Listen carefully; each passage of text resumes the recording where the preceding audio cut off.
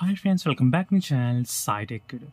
In this one, I'm going to compare the under benchmark test scores comparison between the Realme GT Neo 3 versus Realme GT Neo 3T. Which phone has got what type of high scores regarding the under benchmark test? That's what I'm going to discuss in this video. And the Realme GT Neo 3, which has got the Dimensity 8100 processor, and Realme GT Neo 3T, which has got the Snapdragon 870 processor.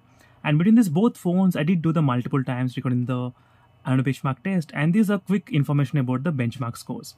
Overall, you can definitely expect above 8 lakhs in the Realme GT Neo 3. That's kind of possible because every time I try to do the testing, these are the scores I got in the device most of the time, above 8 lakhs.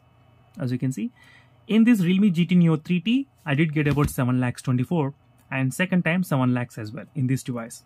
So average above 7 lakhs and average above 8 lakhs. So overall, there's a difference will be there up to 1 lakh difference you can actually observe between the benchmark scores.